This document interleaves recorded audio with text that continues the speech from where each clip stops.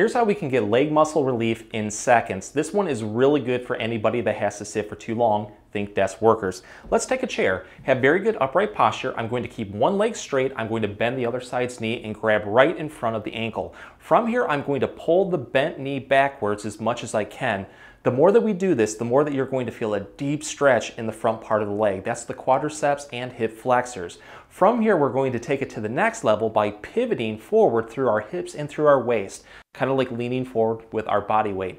You'll feel a deep stretch into the back of the leg, going down into the calves. This one really targets the hamstrings. So while doing this exercise, we're going to hit the front part of one leg and the back side of the other. Try to hold this one for 15 to 20 seconds. From there, you can relax, take a breather. On the next repetition, try to stretch into it even more. Do that for 3 to 5 repetitions, and when you're done on one side, switch to the other to keep them both in balance.